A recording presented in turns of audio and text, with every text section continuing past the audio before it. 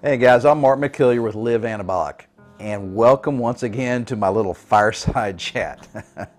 Doing something a little different, okay? We're not going to be jumping around doing planks and pulling bands and throwing dumbbells around, okay? So tonight I want to talk to you about supplements. Nutrition is critical, guys. Matter of fact, you've probably heard me talk in some of my previous videos how I think nutrition is really 70% of the equation to getting really in shape and taking care of yourself. And supplements are a small percentage of that, okay? So they're not called primaries for a reason. They're supplements. And supplements are comprised of all kinds of little micronutrients, okay, and trace minerals that our bodies need to function. Well, one of those elements is called boron. And the question tonight is, can boron increase our free testosterone levels? So before I get into whether it can or not, I want to talk about free testosterone and how that's actually different from total testosterone.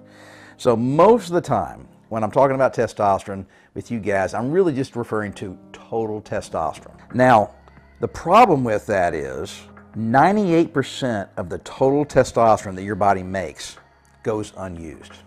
It gets stuck and it binds with these little protein molecules, and your body can't really use it for building muscle and sexual performance and all the other things that we get pleasure out of with high testosterone levels.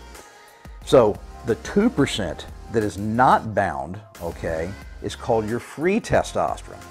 And for most guys, those two things stay pretty much in sync, 98% and 2%.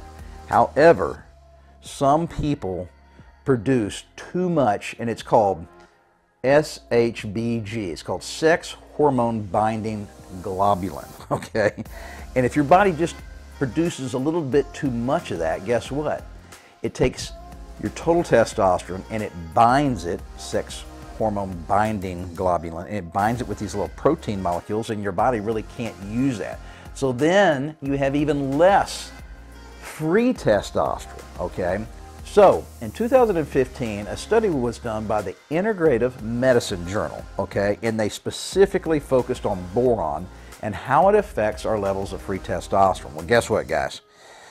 Really exciting results. In only 1 week of taking boron supplementation, the study group increased their free testosterone levels by 25%. Guys, that's fantastic.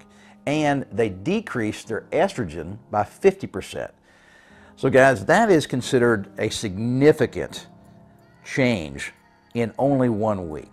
And the reason that's important, guys, is because it's the free testosterone that our bodies benefit so much from. So when we're lifting weights, we're tearing down muscle fibers. We're actually damaging our muscles. We're creating microscopic tears. Well, guess what? Your body sends signals to your brain, ramp up production of your testosterone, and it does, okay? However, it can only use that free testosterone, the 2% that's floating around in your bloodstream, and it uses that in those damaged muscle fibers to actually rebuild and repair those muscle fibers, and then of course they come back bigger and stronger than they were before you damaged them through your workouts. So we do that over and over, week after week, month after month. Guess what? Our muscles slowly but surely get bigger. We get stronger. The more muscle mass we have, the more calories we burn, and the less body fat we have. And one of the things you guys need to know about boron is we need it on a daily basis. It doesn't last in our bodies very long. We typically just process it and urinate it out. Our kidneys process it pretty quickly. So normally, guys, we get, small amounts of boron when we're eating things like broccoli and cauliflower and other cruciferous vegetables, okay? But we're getting tiny, tiny amounts. So even if we're eating a lot of good, healthy vegetables and getting other foods that have boron naturally occurring in them, we're still getting a small percentage of what we really could use to increase our free testosterone levels. And that, my friends, is around 6 to 10 milligrams of boron on a daily basis, all right? So you're typically in your diet, you're probably only getting 1 or 2 milligrams of boron, which is not nearly enough to really experience the full benefits of what it can do for our free testosterone levels. All right, guys, hope you like this little fireside chat. I'm going to be doing more of these, okay? So it's not just about lifting weights and running around and jumping and getting your heart rate up, okay? There's a lot of knowledge that you guys need to absorb so that you can make the most out of every day when it comes to getting fit and getting back into shape. So hopefully you liked the video. Be sure and share it with some of your buddies. You got to subscribe to the channel, guys, and give us a little thumbs up like. And then finally, it ain't going to happen overnight. You know that, which means you have to always stick with it and never give up on yourself.